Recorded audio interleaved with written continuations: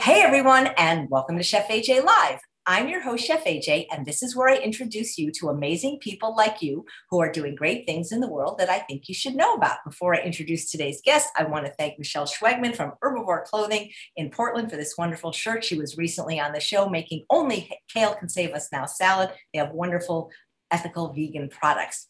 So my guest today, as often happens, was referred by a previous guest. If you watch my show regularly, you know that I had Tabay Atkins on. He is the youngest certified yoga teacher in the world with multiple certifications, now even teaching yoga specifically for people with cancer. And his mom popped in and we found out that she also is a yoga teacher and a cancer survivor. So we have her back on the show. Her son may pop in, we hope. And she's going to be doing a food demo of a wonderful Persian recipe. She's Persian and she makes Persian rice, which I love because if you know my friend Shada, she makes tahdig and she makes it without oil. And she's going to tell us her story on how she overcame cancer. Please welcome to the show, Sahel Anvarinejad. I hope I got that right. I've been practicing all day. It's so nice to see you guys again. Nice to see you too. Thanks for having me. Oh my God, that apron I love that apron. We've got one for you, so we'll bring it over. Yeah. That is the coolest thing. And you drew that, right? Yes. You know, for people that don't believe in reincarnation, they haven't met you because you really are what people say an old soul. To be that young and to have that many gifts and talents, you're not even 16 yet, and you've done more in 15 years than many of us have done in our entire lives. So you really are such an inspiration to me.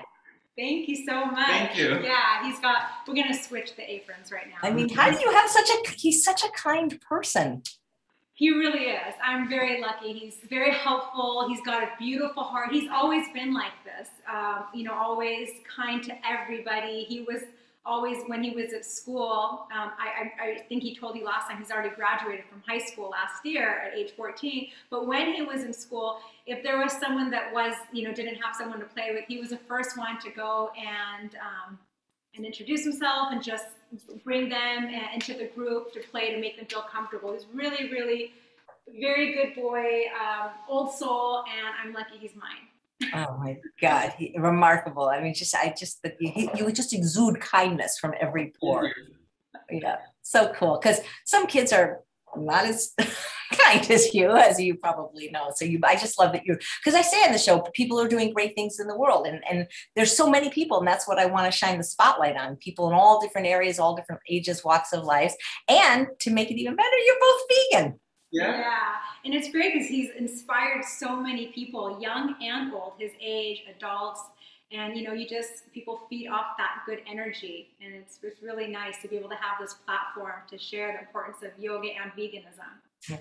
One of the things I love about your story, and this is like a recurring theme on the show and in life, is that sometimes the absolute worst thing that happens to us, in the moment, it's horrible.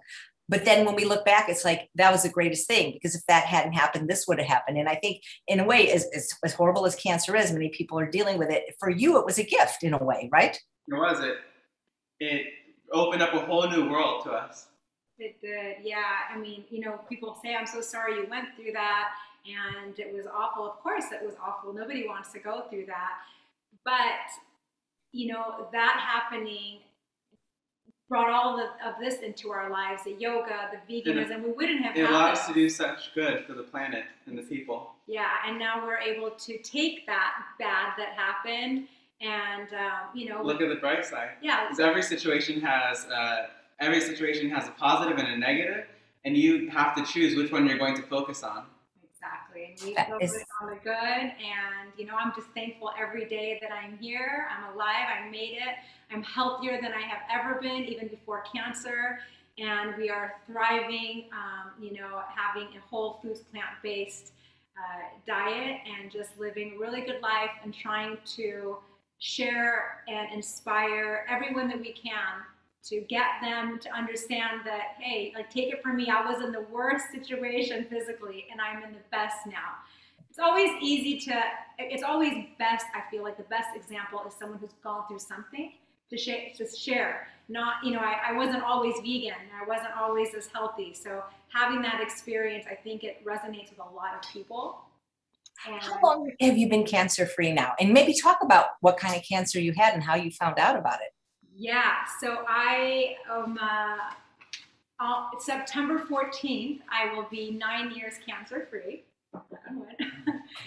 And I was misdiagnosed for almost a year. So I was 31 years old, almost 32, and I kept getting, I was sick. I had like cold-like symptoms. I had, a little cough here, sore throat, backache, just tired. And I never went to the doctor. I mean, unless it was really bad. I didn't take pills. I didn't take NyQuil. I was like, I'll have some, tea with lemon and ginger and I'll feel better. But I wasn't getting better. And my parents came to visit us, and it was like a month almost, I think, that I was having these symptoms. And my dad's like, how are you not getting better? You need to go to the doctor.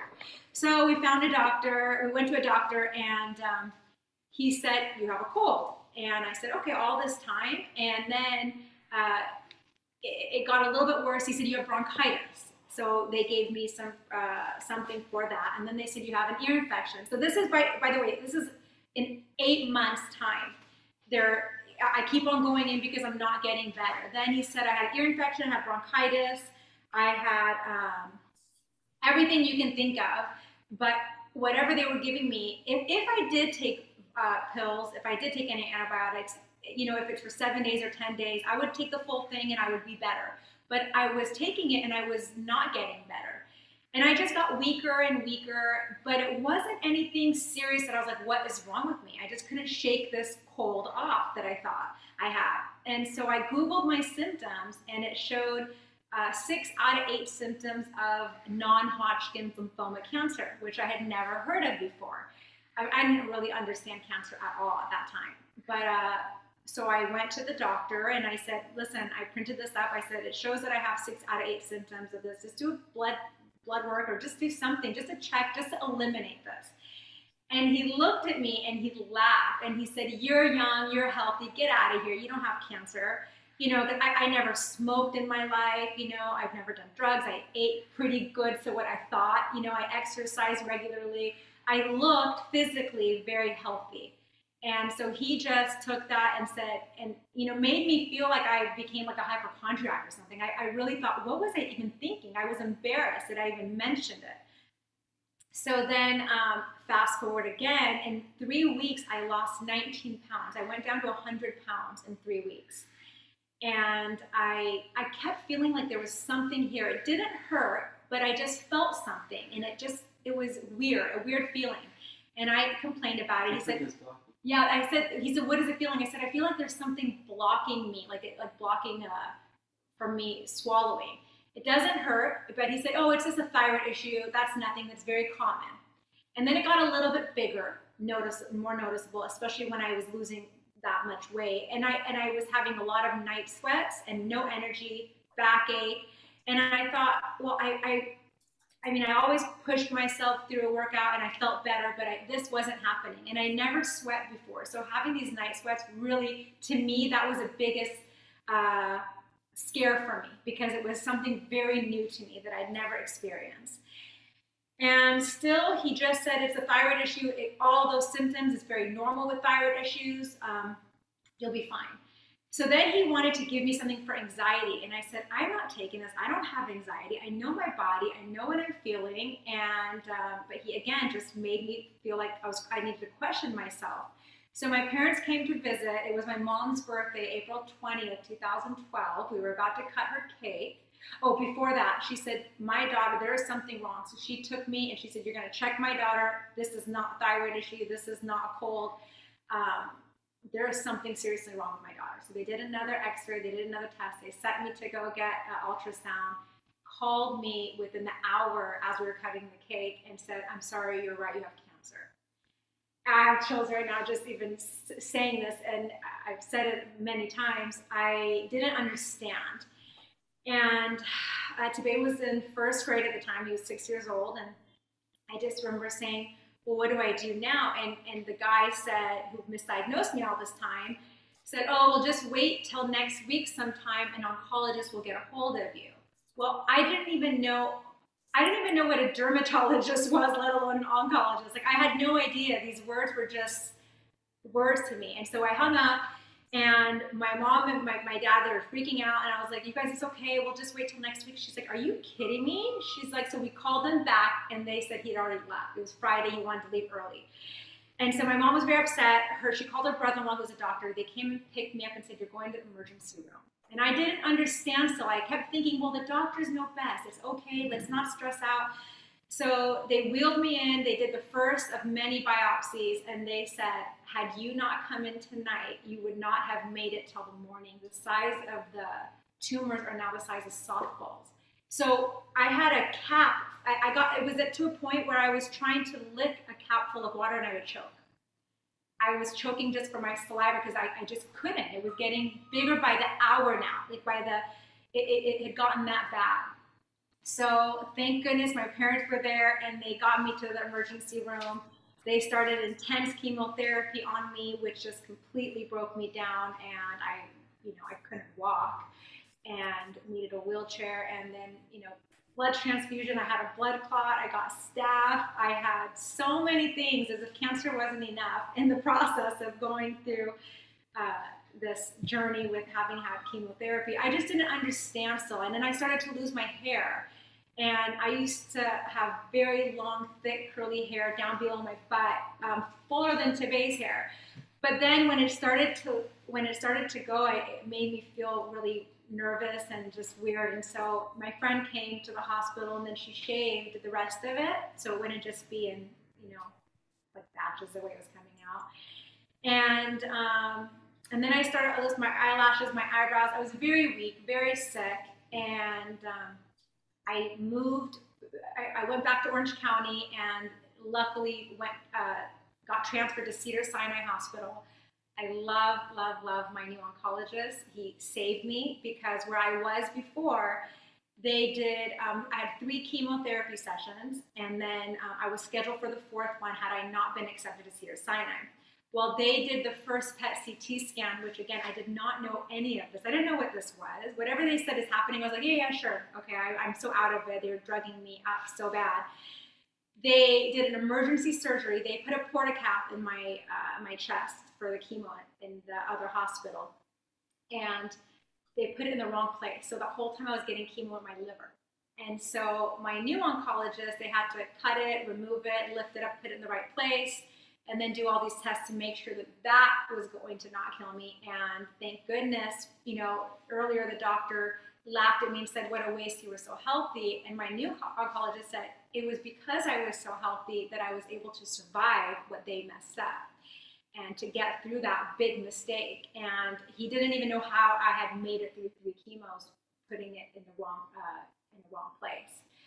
So that was another thing, and I had a 30% survival rate because there's Hodgkin's lymphoma and non-Hodgkins, and I had large B cell non-Hodgkin's, which is you have a 30% survival rate, and then add me being misdiagnosed for forever.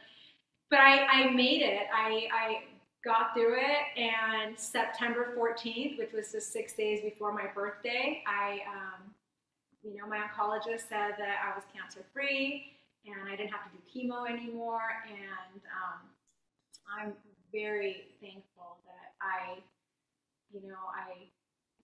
got through all those different things that I went through. Cancer. That's amazing. Are you in touch with any of your doctors? Oh yeah, the nurses and my oncologist, we text all the time. So I still go in annually. Well, I haven't this last year because of COVID. But he, if I have a problem, I message him and he messages me back right away. Every month on the 14th, I send him a text and I say, I'm 8, if I was 8 years and 8 months or whatever it is, I send him a picture of me in Tabay, like an updated picture. And yeah, I'm friends with all of them. They've all been they've seen Tabay grow up to be what he's become, and it's a very close, we've got a good, close relationship, friendship, and, he really saved me and he was there for me. And I'm very, very thankful to be alive and to have made that transition to that hospital, because I was afraid to move out of one hospital to another one, because I was like, well, what if I die on my way there? Because it's a long drive from We were in Clovis, and I was at the Fresno hospital. That's where they misdiagnosed me.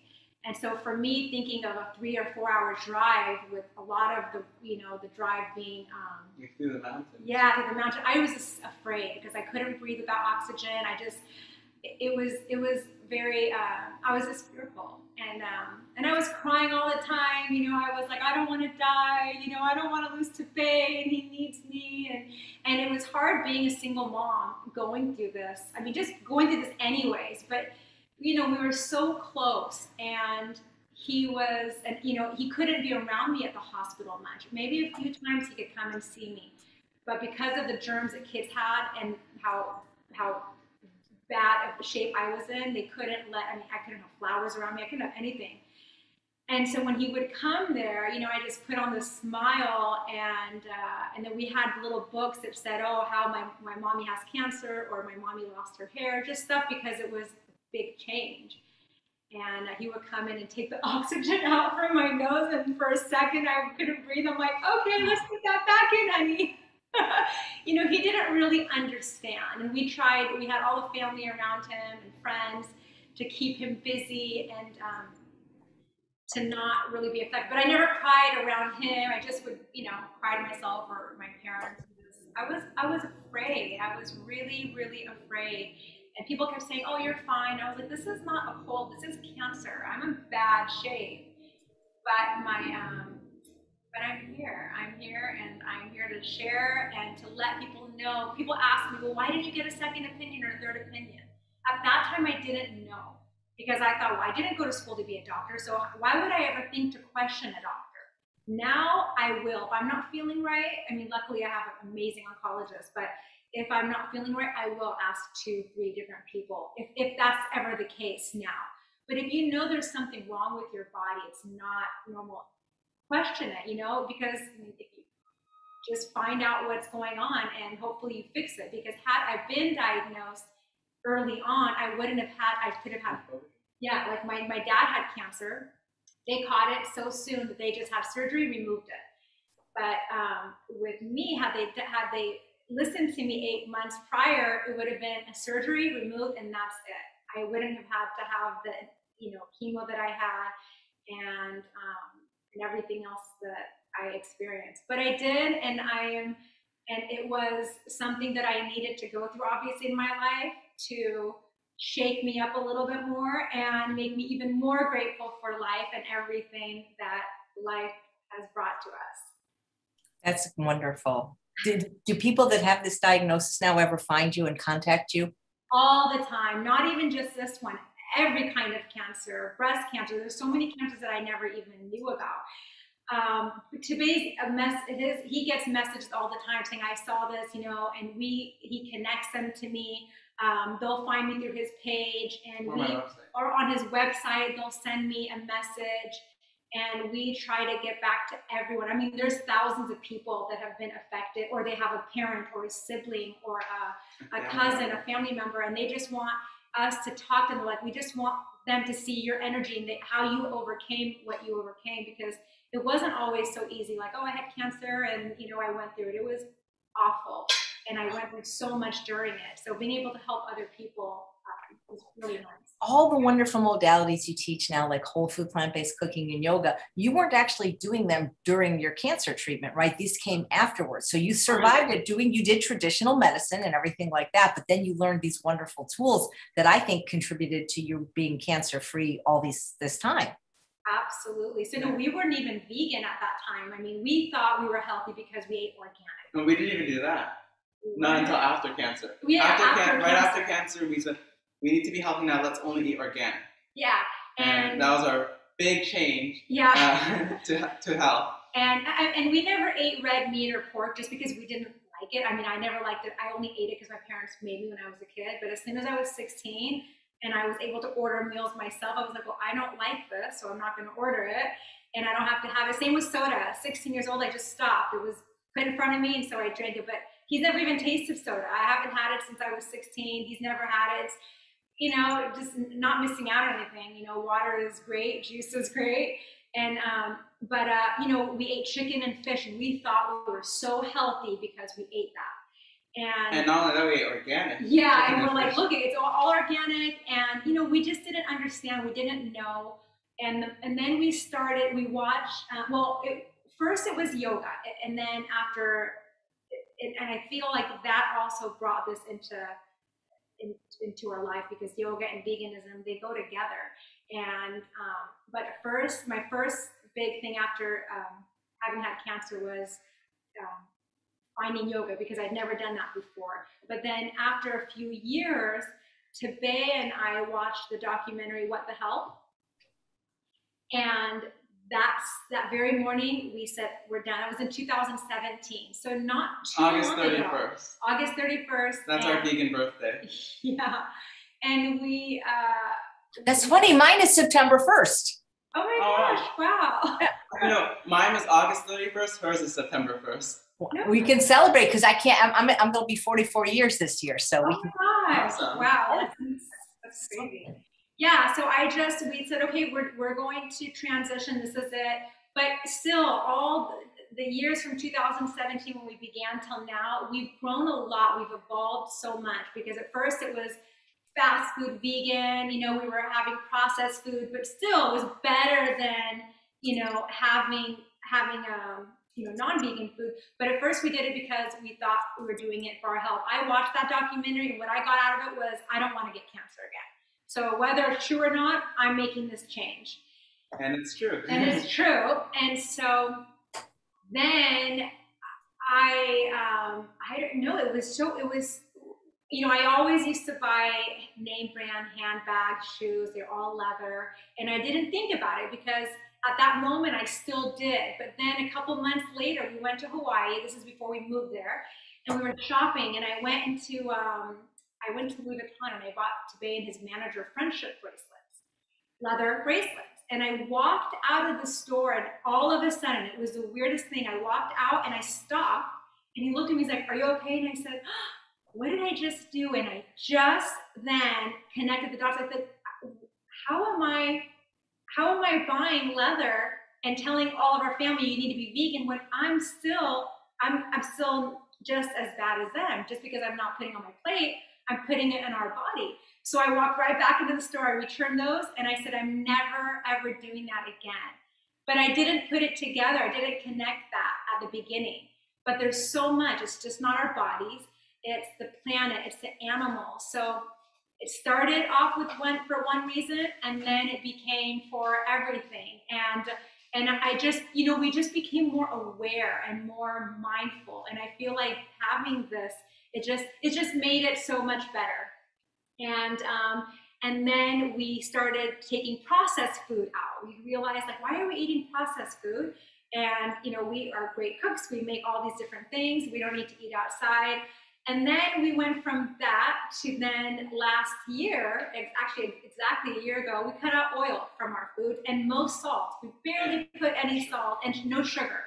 Sugar, salt, and because, you know, we're programmed, like, you have to have this. You can't have dessert without sugar. You can't have that tasting good without oil. Persian food, are you kidding me? You know, tahdig, my mom was like, good luck, you'll never have tahdig again. And we started just doing this, and we have been more happy and fulfilled with having an oil, sugar-free diet for the last year and it's tasted so much better. You get the same crunch into the food, you get the crispiness without that grease and without that, you know, gross feeling that you get eating afterwards. Same taste, if not better. So that has been our evolvement into now. That is fantastic. So the yoga you teach now for people that have cancer, how's that different from just regular yoga? I thought it was the same, because when I learned it, I had just had cancer and I was very weak. Of course, you modify everything, but there is a big difference with the poses, because Tabay will know this more because he practices it a lot. He has a lot of classes that he teaches. But the movements, do you want to explain this part of it? Because a lot of times people, when they're teaching cancer patients or survivors, they do very light restorative yoga. Yeah, modifying poses. And, yeah, just using the props. But cancer patients and survivors, they want to move too. They don't want to just be doing resting poses, not all the time. So yoga for cancer is where you are still moving, but you're not doing as intense as like a power vinyasa class. You're using some props to help you come into the poses with more ease, but still using your body to do the poses. And it's just, the whole practice is modified specifically to fit a cancer patient or a cancer survivor. Yeah, that's interesting. Cancer patient. You know, I have this voice in my head. It was so funny. Well, it wasn't funny. It was kind of embarrassing. I was hosting a summit on weight loss and interviewing an obesity doctor. And I was asking him something like, well, are obese patients more likely? And he goes, stop. And I'm like, he goes, don't call them obese patients. Call them patients that have obesity. Oh, wow. Yeah. Rather than define them as their diagnosis. So I'm wondering if maybe with cancer patients, we should say, you know, patients that are people that are experiencing cancer, because when you call them a cancer patient, that makes up their identity. Yes. Right. Yeah. Like with, what is it? I teach yoga. I'm certified in yoga for children on the autism spectrum. I've learned not to call them autistic kids, because that kind of, you're labeling that's a label, and it's not good to label people. It doesn't make them feel good. They're just normal kids who just happen to have autism. Yeah, I knew I wasn't trying to criticize you. It was just I was thinking maybe like let's not call anybody anything. It's got to just be very PC these days. Yeah, because there are some people, especially the people who are, you know, have gone through cancer or going through it, the treatments, they're very sensitive. And a lot of people don't want to go into a yoga studio because they don't want to be, you know, everyone is very sensitive to that person. Like they want to make sure they don't get hurt, or we're so sensitive. And so having this type of, you know, specialized yoga class for them, it makes them feel really good, because it's not just for people who are going through it right now. It's for survivors like me. If I feel like doing it, you're getting a good flow. You're getting a good class. You're getting all the benefits. And it's supposed to benefit all the side effects that comes with cancer treatment. Yeah. You know, I remember when I used to volunteer at a center where people were getting their infusions, they always had yoga classes, reiki. They had all those modalities, which why wait until you get cancer? Just do them every day anyway. Yes. And that's the thing. It's unfortunately, we hear so much of people making that change only when something really bad happens in their life. And so, you know, we try to share to, you know, with everyone that we can is why wait? You know, why wait until something bad happens? Because that's usually how it happens. It is. A lot of people wait till something happens in order to make a change. Yeah, and so this way you're preventing, and you don't have to worry about, you know, because especially when you are in that stage, I would not, when I was in the hospital, when I just came out, there's no way I would have been able to do the things that I can do now. And it was by accident, but of course there are no accidents, that I got into yoga. I didn't get out of treatment and think, oh, I need to do yoga because I know it's going to help me. I used to make fun of yoga before I had it. I was like, oh, I'm a Pilates girl. You know, you sit in your room with your eyes closed. I had this image of what yoga was, just like people have an image of what veganism is. And so I had that image in my mind, and I never wanted to try it. And then I walked into this space, and it happened to be a 200-hour teacher training. And I couldn't bend my knees, I couldn't walk, I couldn't do anything. And then I got into it, and it changed me. It just felt like there was a ton of bricks lifted from my shoulders, and I just felt so much better mentally, physically, in every way. You know, I remember listening to a podcast with you, and you didn't really sign up to be a yoga teacher. You were just meeting somebody. Yes. And you know, she happened to be a yoga teacher. And I didn't know that. She was just someone who had known, her family members had gone through cancer and lost their lives. So she was reaching out to me just because we had mutual friends. And she said, hey, I'm here. I know what you're going through. If you need anything, let me know. And for all those months, I didn't respond to her because I didn't know who she was. You know, it was nice, but I was in such a dark, sad place being in the hospital. I didn't want regular people that I knew to come over to visit, let alone someone I didn't know. And she just kept sending me messages, sending you love, you know, have a good day. And then afterwards, I thought, gosh, this lady was so nice. I'm gonna just invite her to, you know, meet for tea or juice. So we got a ride the day and the time that I chose. After 6 months of her trying to meet with me, the day and the time that I chose to meet her was the day she was starting a 200-hour teacher training. And she cried as soon as I walked into that door. And I thought, oh my gosh, I came at the wrong time, place. I'm so sorry. She goes, no. She's like, this is meant to be. Like, I wasn't trying to like convert you. You didn't even know what I did for a living. But I was just trying to connect you. And this is the day and the time that you thought you needed to meet me. And everyone there who'd been doing yoga for years, healthy, they welcomed me. They looked past my baldness and no judgment. And I was like, I've never even taken a yoga class in my life when I was healthy. I am 2 weeks fresh from chemo. I can barely walk. I need help. I can't sit. I can't stand. And I've never taken a class. And you want me to go into a training? And they all just said, it's all right. Just take this book. Do what you can. We'll give you props. And it was 3 months almost of training. And almost every class I was crying and trying to not go. I was making every excuse. But today, and everyone's like, just get up. We're going to go. And he was by my side. And I got stronger and stronger, and it was about almost 2 months into it that I was able to walk on my own, do the poses, and then it was like 2.5 months that I understood what it was all about, and then it was at the end that I took a deep breath, and it felt like the first breath I took since I was diagnosed. Wow. And it changed everything. Those days that I was crying and scared, I didn't have those feelings anymore. Because of the tools that yoga gives you, those poses, the meditation, the breathing exercises, it changed my life. So I'm very, very, everything happens for a reason. Are you still in touch with the lady? I am, and she's amazing. Oh yeah, I'm in touch with almost all of the people that I, you know, had from the hospital, from teachers, the people in my class that I trained with. And, you know, she just knew. She said, when you walked in that door, and I just knew that this was going to change the world. And it definitely did. It really did change mine. It changed Tabay's. I mean, he was watching me literally transition, you know, like imagine an infant, you know, kind of just crawling and then walking. That was me. And that's when he said, Mom, I want to be a yoga teacher so I can help people heal the way yoga helped you.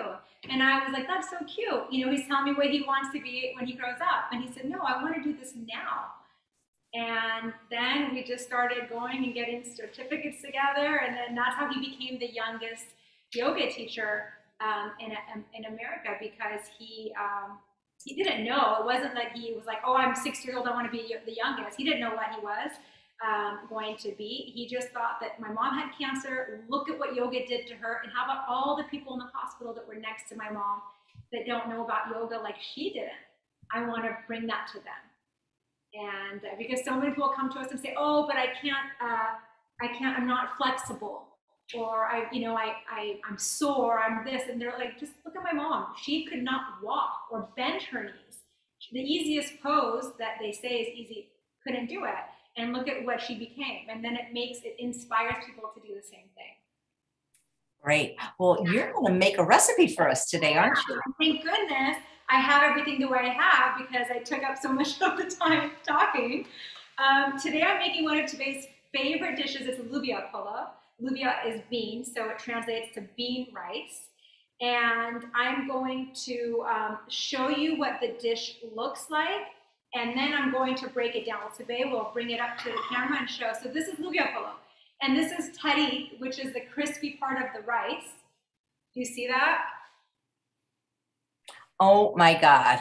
And this is an oil-free recipe, you guys. So I have tons of Persians writing to me and to Tabay saying, oh, you can't make tari without oil. You can't have, it won't taste as good.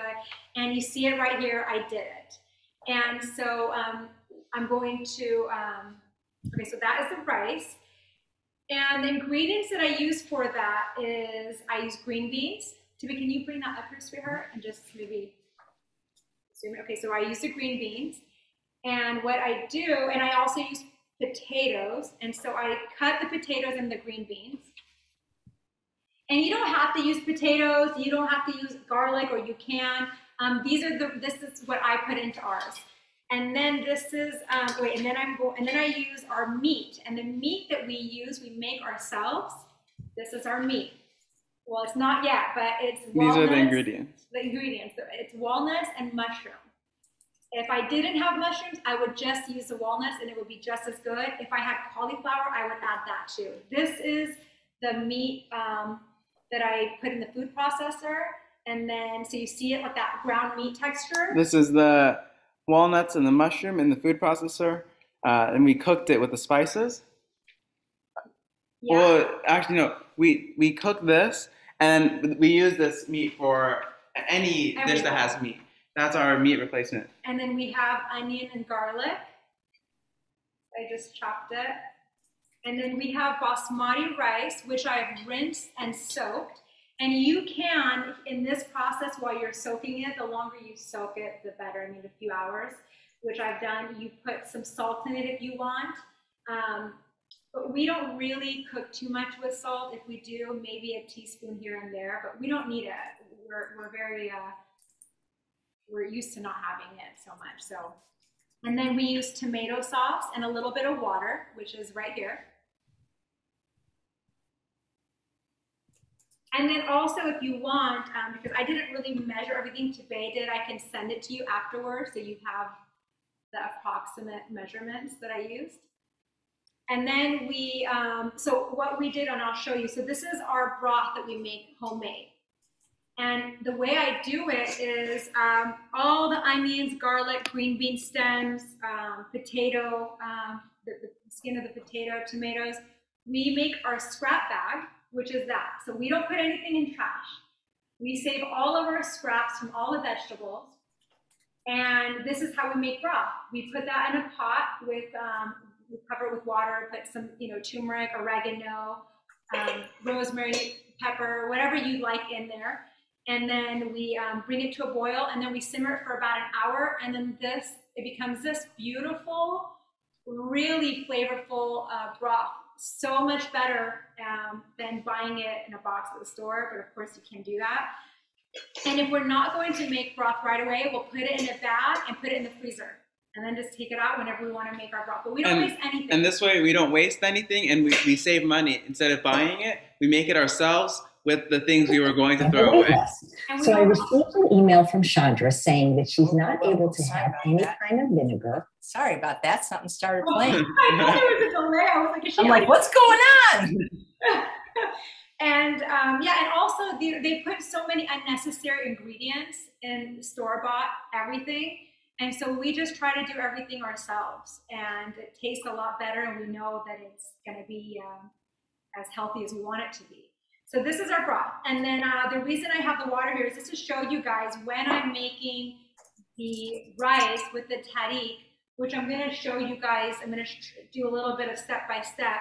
To make the tahrik, instead of using oil on the bottom of the pot, I put a little bit of our broth and a little bit of water, and that's it.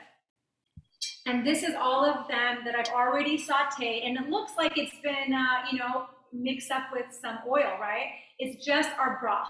That is just from our broth. And the spices. And the spices, of course, but I mean no oil. And then so it's the onion and garlic and the green beans and potato. And then, of course, we have the meat that we did. And the potatoes take a bit longer to cook. Yeah, that and the green beans, the potato the longest. That's why I cook those together. And then afterwards, we add our tomato sauce and water. And we mix everything. And we mix all of it. And this is a mix, all of it. The meat, the tomato sauce, green beans, potatoes, onions, and garlic. That's everything in there. Wow. Every component looks delicious. Yeah. This one is so good you could eat it with a spoon. Yeah, you could eat that with a spoon. So what I have here, which I should have turned on before, but I didn't, is we're going to just bring this pot of water to a boil. Once that boils, then I'm going to take the rice that I have soaked. I'm going to take can you see? Yeah, you can see, right? The water out, it is okay if there's going to be a little bit in there. It's not a big deal. Oh, there was a little piece of green bean in there. That's enough. I'm going to, once that boils, I'm going to put the rice in there. And I'm going to put it on medium to medium low for about 4 to 5 minutes. We don't want it to boil. We want it to just be kind of like half cooked, right? We want there to still be able to have that little bite in it. We don't want it to be soft, otherwise it'll become mush. Once that is done, I'm going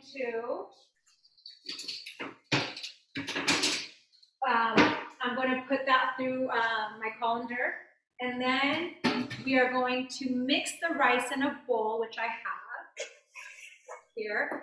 I'm going to put the rice that we put over the stove for 4 or 5 minutes. We're going to put it in here. We're going to mix it with our sauce, which is everything that we saute, and then we're going. The longest part is just waiting for about 45 minutes for the rice to cook.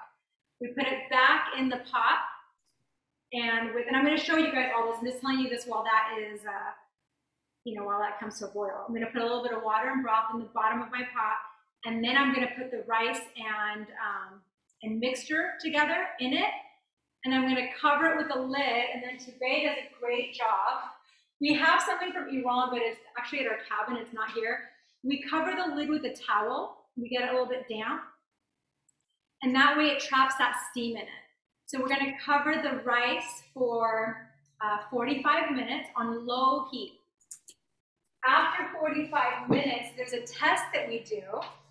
You lick your finger. It's called the traditional tahdig test. The traditional tahdig test. Well, after 45 minutes on low, you want to bring it up a little bit, like every 2 minutes. How did you do the last one? Did you do 2 minutes for three times?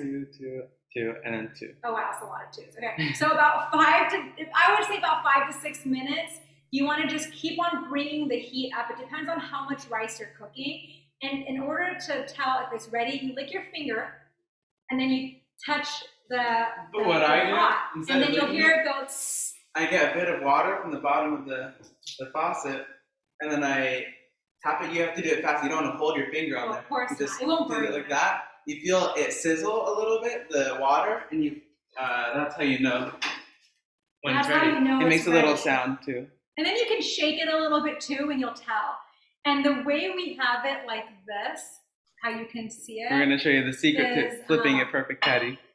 Well, I don't know. We won't be able to do all of that if I have it ready, but I'll show them. So we'll get a plate, and yeah, so let's say the rice is done after the 45, 46 minutes. You'll put a plate over the pot that you have the rice in. You see that? And then you hold your hand on the bottom and you flip it. And if the tahdig is ready, it will come out the way it did. That is so cool. And if not, you'll try to put it back in as much as possible, and then just cook it for a couple more minutes. And sometimes it gets stuck on the bottom. It just depends if you have the right amount of your broth in the water, and also just to make sure you don't put it on too high of heat, because that will burn it and then it won't flip. But it'll still be good because you can use a wooden spoon or spatula and get it from the bottom. This just looks pretty, but you can pour it out and then break the tahdig from the bottom and put pieces on there. So it's really easy. The spices that I have here are, let's see, I've got salt, optional if you like, oregano, garlic powder, onion powder, a little bit of black pepper, cinnamon, and turmeric. There is not a dish, I think, that we make that doesn't use turmeric, especially with Persian food. And, okay, so here the water has come to a boil, so I'm gonna lower the heat. I'm gonna put the rice in there, and then also what I do, you wanna come over next to here? Okay, so what I do is when I'm pouring the rice in here, just to get all of it out, I take some water from the pot, and then all of it is there, okay? And then I take some of the water from the top and I leave it out. That way, when I'm putting this through the colander, if there's any stuck in there, we use that hot water to get it out. We're not using cold water from the sink. So this is gonna be on here. I'm just gonna do it for 4 minutes and we'll check it. While that's happening, let me just show you guys real quick with some of the potatoes that I have, for example, or yeah. So this is what I do first. So I pour. Let me keep the computer here. Can you hold that? I'm gonna put a little bit of my broth. You won't be able to see. Can you lift it up, honey? Because I want them to see what I'm pouring and how much. So I'm just gonna put a little bit on the bottom. And then I don't put my vegetables and then my spices. I always put my spices first. Put a little tiny bit of salt. Sahel, we have a question from someone asking, are there any vegetables that you wouldn't recommend using for making veggie broth that might be too overpowering? Oh, yes. Oh, gosh, what was it we did one time? Yeah, I put beet in and it wasn't, I mean, it was fine. Actually, no, the beet, it just gave it, the beet gave it a good color. It didn't affect the flavor. We put something in there. I think it was the beet. Maybe we put too much of it. I think it was the beet. You could put everything. We put the insides of a tomato. We put the, just anything we don't use, we make it into broth. Yeah. So, okay, so you see I've got my spices in here, so I'll just get that in with the broth. And also, what I do know is, and then I'm going to, I'll just put the onions and garlic in here. And then if I want to make like a really golden, like grilled onions, I'll wait till it's almost stuck to the bottom of the pan before I put a little bit more broth. Because if you put too much, it will get soft like you want, but you won't have that beautiful golden color if you put too much.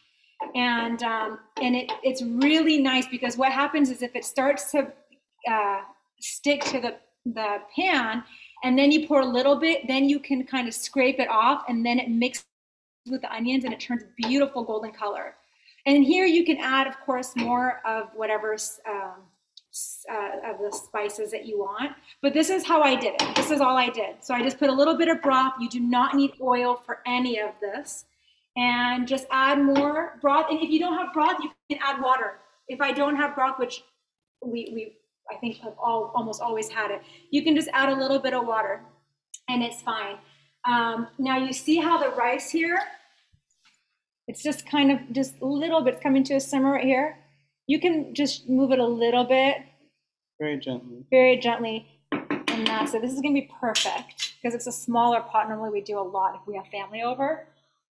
And, but what I do recommend if you're making a broth, so when we're making pho soup, for the broth that we make, that was another thing I was gonna make today, but I went with this because Tabay was like, I want this rice. The best kind of broth for that, because you're having so many other spices that make it strong and flavorful, I would do carrot, celery, and onion and garlic. That's it. You can use, your other broth that's from the scraps that you make, which is good for everything else. If it's good for, cooking, if you're using it to saute, you can use all of it. There's even the beet. You can't go wrong. The only thing that made it taste a little bit different was with that beet was because it was too flavorful and it was a different flavor. It wasn't like a simple vegetable based broth, which is what you need. Here, can you show her now? This is it. This is our rice. So yeah, if you're making it for like a base for a soup, I would just do the basic onion, garlic, carrot, celery. So here, and it goes. But you see there's some rice left in there. So I'm gonna use that water that I put aside, and it's hot still. Okay, now this is the part where, can I put it right here? Can you see it? Oh, oops. Turn this off. Lower this so I don't forget about it. And my broth is right here. Okay, so here, this is where you should show them how much I put. You want to cover the bottom of the pan, the pot. Now it's always different because it just depends on the heat of your stove, on your range. So do you see how I have it covered? And then I'm going to put a little bit of water too, because it's going to absorb in the rice. So all of this is going to go away like it did with that rice. So now I'm going to get this bowl and I'm going to mix my rice and all the veggies and sauce.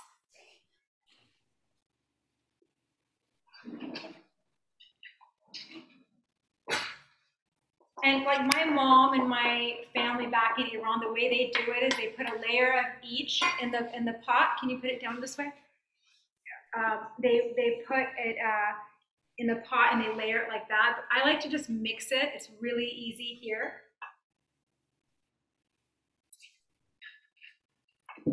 And you can mix as much as little as you want. It becomes as beautiful. Linda wanted to know what brand and type of cookware are you using? What is this? I think, is it Green Chef? Green Chef? Can you check? What? The cookware, the pots and pans. Green pan. Green pan.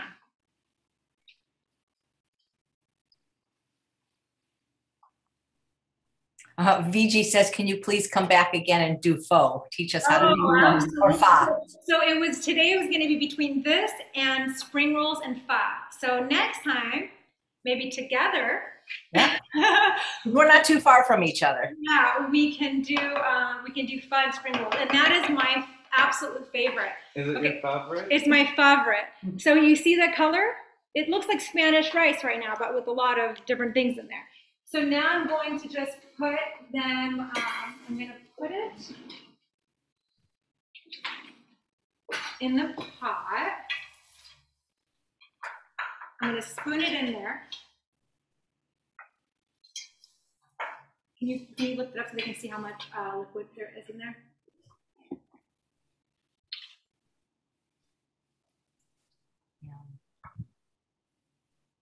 And what kind of rice are you using? People are asking. Organic basmati rice. Love basmati. The smell of basmati is so wonderful. And this is it. If the rice is a bit dry, sometimes what we'll do is we will put little holes. We'll poke little holes in here like this in the rice. And then we will put a little bit more of the broth, but it's actually perfect, I think. Okay, so that's it. That's how you make the rice, you guys. You just put it in here. I'm going to use this lid that I have with the towel, cover it, put it on low heat for, you can do 35 to 45 minutes. I'm just going to suggest 45 minutes. And that's it. And then you're going to put it on higher heat, higher heat, higher heat until you hear that sizzle. And for maybe like 2 or 3 times. Also, if you want that step that you see here where the rice is mixed in the bowl, we like to make everything fresh. And this is pretty much the hardest part, prepping everything and cooking it all. We put this in a container in the fridge. And then when we want to make it, we just put however much we want in the pot and then we cook it.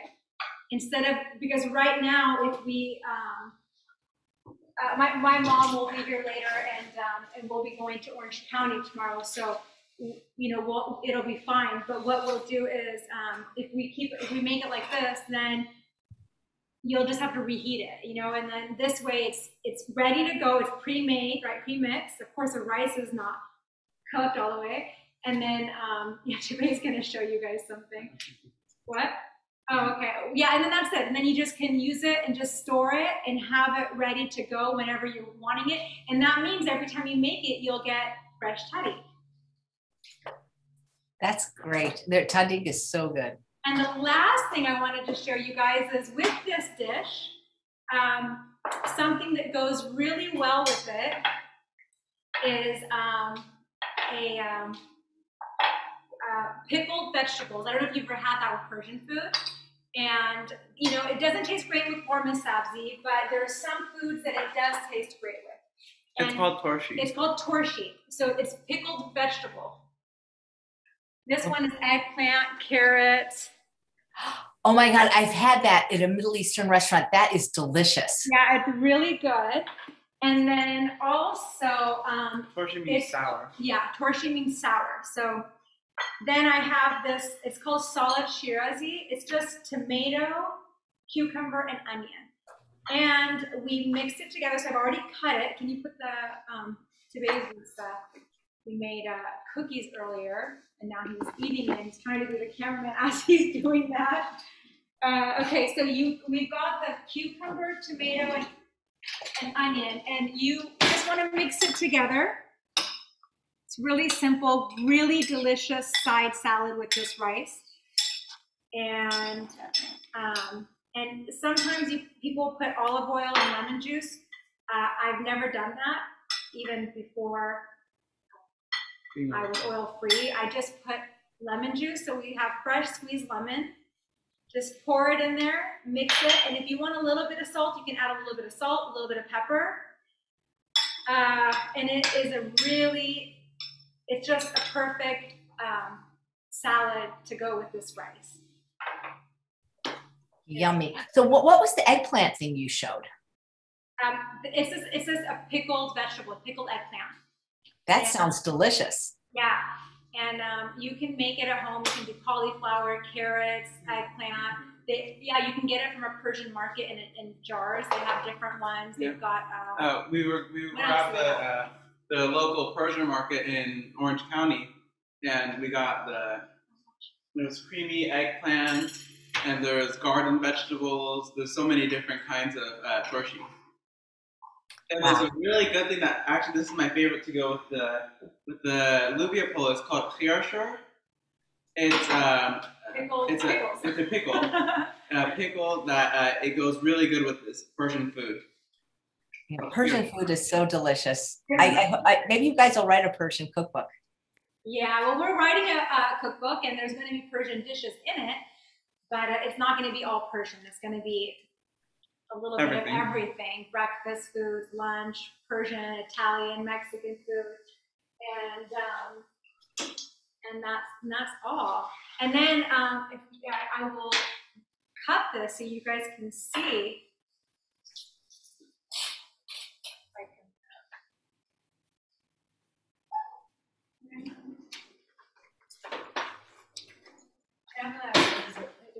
Oh, Diane says she's never had Persian food. Well, Diane, you've got to try it. You're in for a real treat. Yeah, it's really good. And I got to tell you, so there's so many things that basically you learned today with the rice. So with any rice dish that you're making, that's how you do it. You rinse and soak the rice, and then you put it in the boiling water for about 5 minutes. Then you drain it. That's the base. Then if you want, you put it back in it, just plain, cover it, and you just have beautiful Persian white basmati rice. Or you can get really creative and just use any kind of vegetable that you want, any mixture, and mix it in.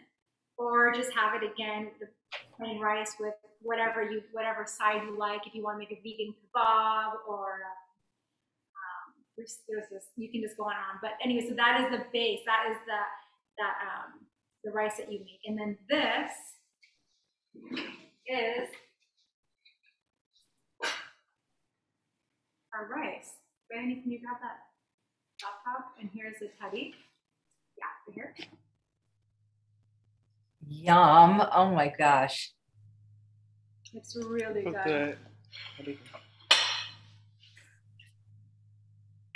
Isn't that beautiful? Oh my, it's like a holiday presentation. Yeah. One time it was for my 13th birthday. My mom was asking me what kind of cake I want. So I want a tidy cake. That's all you wanted. It looks like it does look like a cake. Rice with potato tidy. It's really good. You gotta try this. And so here you go. Lubia polo, Persian rice. Nishi John. Wow. In Farsi, instead of saying bon appetit, we say Nishi Jan. Nishi Jan. It means pleasure to your soul. Well, that definitely would be pleasure to my soul, I'm telling you. And Joyce wants to know, can you use broccoli in broth and stems of things like collards or kale, or would that be too clear? Yeah, We put everything. cilantro, chives, dill, Onion. we put, what else? Cauliflower. What is it we put in our mung soup? Dandelion greens.